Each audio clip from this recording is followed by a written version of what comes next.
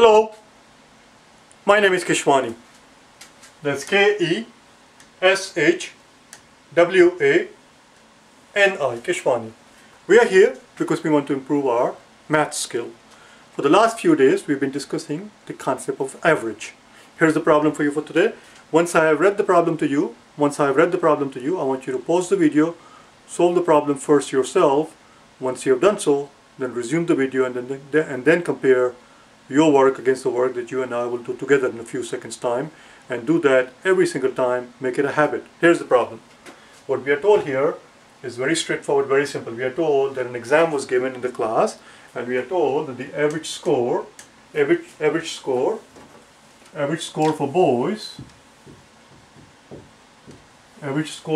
was 25. We are also told that average score for girls in the exam was 35 points. We are further told that there are more than twice, pay attention here, there are more than twice as many boys as girls. There are more than twice as many boys. Not there are twice as many boys as girls, but there are more than twice as many boys as girls in the class. The question is very simple, very straightforward. We're given 6 answer choices here, and we are supposed to mark all the answer choices they apply, because the question simply is, which of the following could be the overall average? And more than one answer choices are correct here. In the answer choices here, everything that applies here we have to check mark. Do you understand? I want you to pause the video, do it yourself first. I'll give you 5 seconds to pause and unpause the video right now.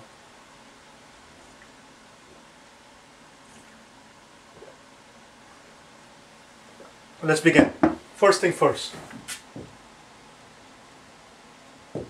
First thing first. I'm not going to write everything down. I want you to listen to me, because if I keep writing everything down, it will take too long.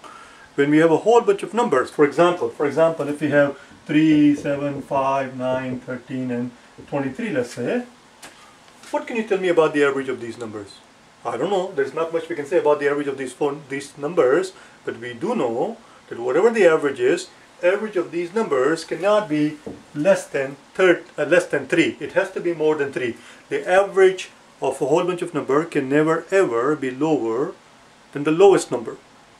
We also know that the average can never be higher than the highest number. Average of these numbers will never be more than 23. Average will never be less than 3. It's going to fall between 3 and 23, obviously.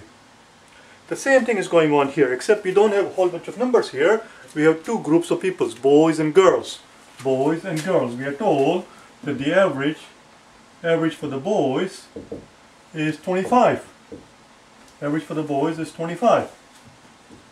And we are also told that the average for the girls is 35. Well, if boys on average are scoring 25 points and girls on average are scoring 35 points, then there is no way in hell, it is impossible for the overall average to be 24. It cannot be. So that's just an insane answer. It's not possible. Now let's begin our work. Let's begin by pretending that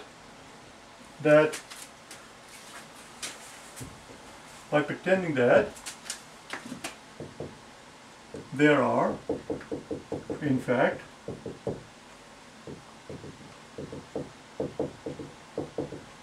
exactly twice as many boys. Let's begin our work by pretending that there are in fact exactly twice as many boys as there are girls, even though the problem distinctly tells us that there are more than twice as many.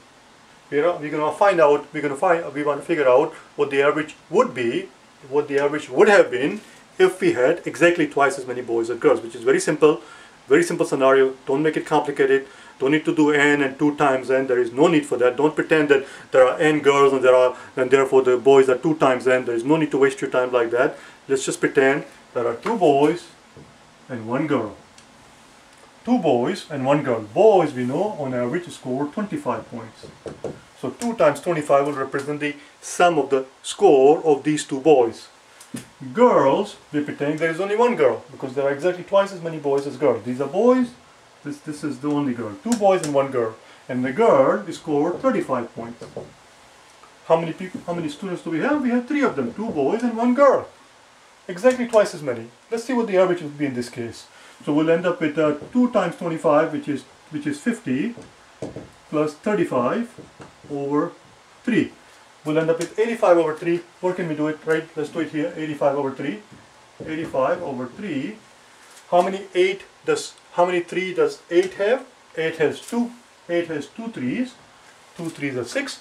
The remaining 2 goes and joins the 5 becomes 25. One more time. The remaining 2 goes and joins the 5 becomes 25.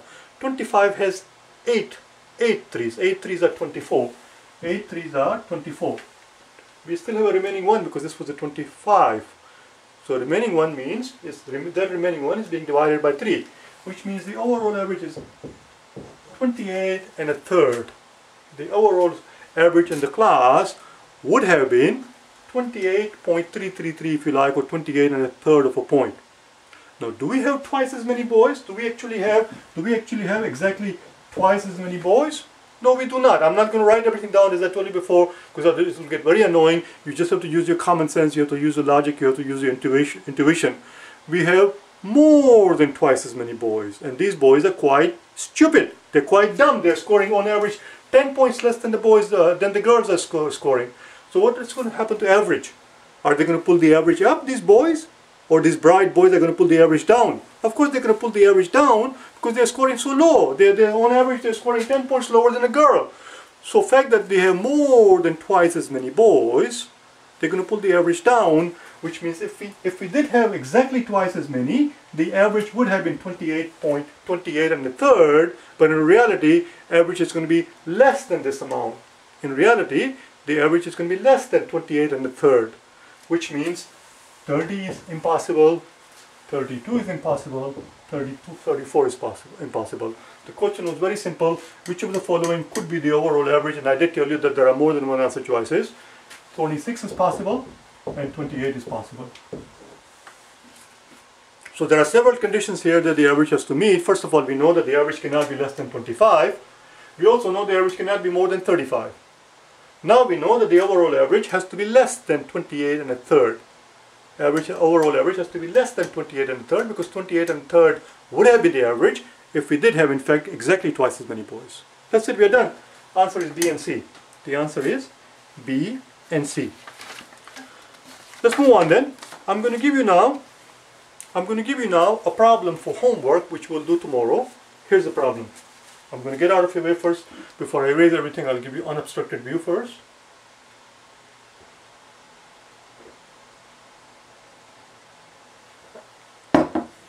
Okay, here's the new problem.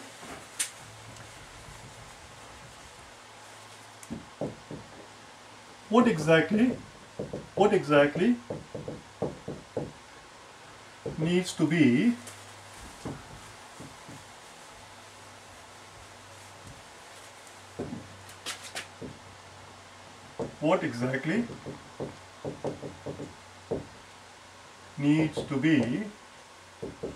the ratio of boys to girls if the overall average is exactly, it's a two-part question, exactly A, 26 and B, 28. We just claimed that the overall average could be, well, not 26 and 28 rather, sorry, well, I erased everything, didn't I? It can't be 26, it has to be more than 28 and a third. What were the answer choices? Blast it. 26 and 28. Oh, sorry, overall average is going to be less than 28 and a third. Sorry, it's got to be less than 28 and a third, and therefore it could be 26 and 28. I was correct. Overall average could be 26, overall average could be 28. The question is very straightforward. What exactly needs to be the ratio of boys to girls in this class so that the overall average turns out to be exactly 26 points? And the same exact question for exactly 28. We'll do that tomorrow, okay? I want you to try it on your own before you watch the next video, day number 73. Do the problem ahead of time, and we'll go from there. I'll see you tomorrow, okay? Bye now.